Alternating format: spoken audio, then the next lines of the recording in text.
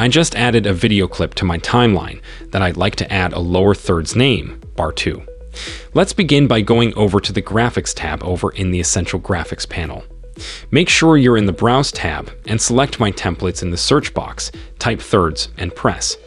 Knowing the results, you'll see a bunch of animated lower thirds titles that you can drag onto your timeline.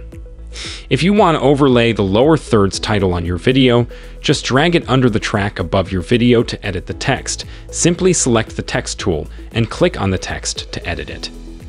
Sometimes there will be this little yellow T in the corner of the templates, letting you know that you don't have the required. To get the font just right, click the template and select Sync Missing Fonts.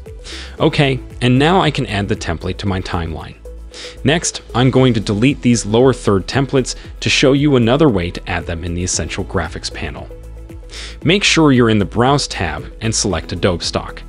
In here, you'll find even more free lower thirds templates, but from the internet, type thirds in the search box and press Enter.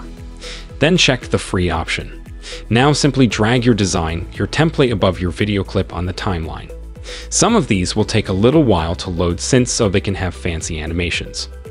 Also keep in mind that despite these being templates, you can still adjust their duration by dragging the clips and with the selection tool. Okay, and that's it for this tutorial. Thanks for watching and see you next.